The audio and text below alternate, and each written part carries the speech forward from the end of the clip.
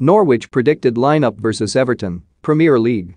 Norwich travel to Goodison Park to face Everton this weekend as the Canaries go in search of their first points of the Premier League season.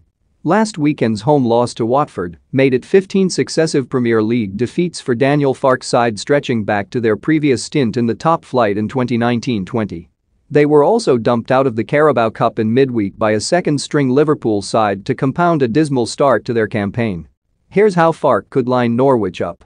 Tim Krul, GK, dropped to the bench in a rotated lineup for the midweek cup exit and should return for league action. Max Aarons, RB, the 21-year-old has struggled with the step up to the top flight but has the qualities to come good. Grant Handley, CB, his position has come under scrutiny in recent weeks after disappointing showings.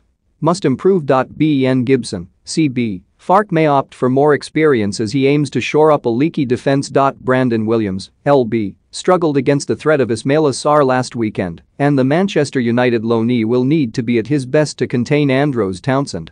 Billy Gilmore, CM, the Scotland international impressed in Norwich's midweek defeat to Liverpool and will be hoping it's the beginning of a run of good form. Kenny McLean, CM, the 29-year-old suffered an injury setback on international duty last month but could be fit enough to start. Pierre-Lise Melu, CM, adds steel in midfield as Farke seeks a solution to his side's defensive issues.